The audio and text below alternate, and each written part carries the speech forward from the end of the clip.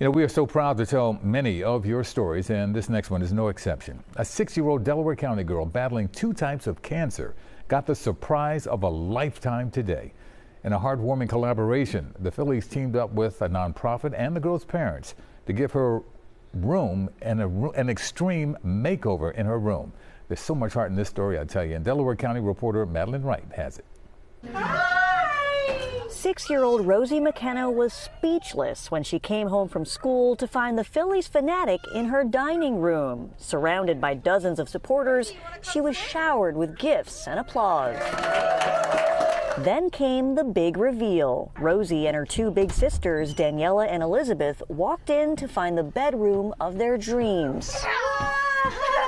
The Phillies transformed their room from this to this. Vintage powder blue walls and 900 baseball cards on the ceiling. I thought, like, whose room is this? Is it mine or is it someone else's? The Phillies chose Rosie for the makeover after she was identified through the J Foundation.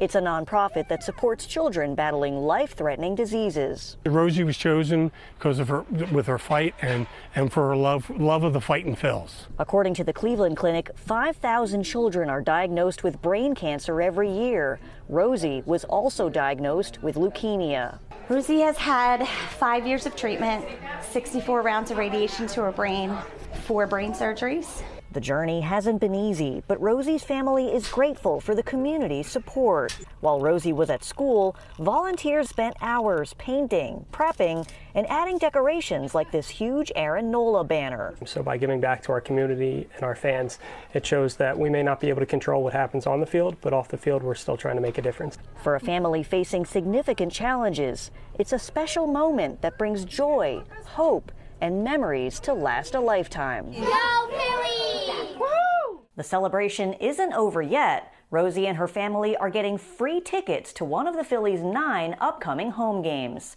In Havertown, Delaware County, Madeleine Wright, CBS News, Philadelphia.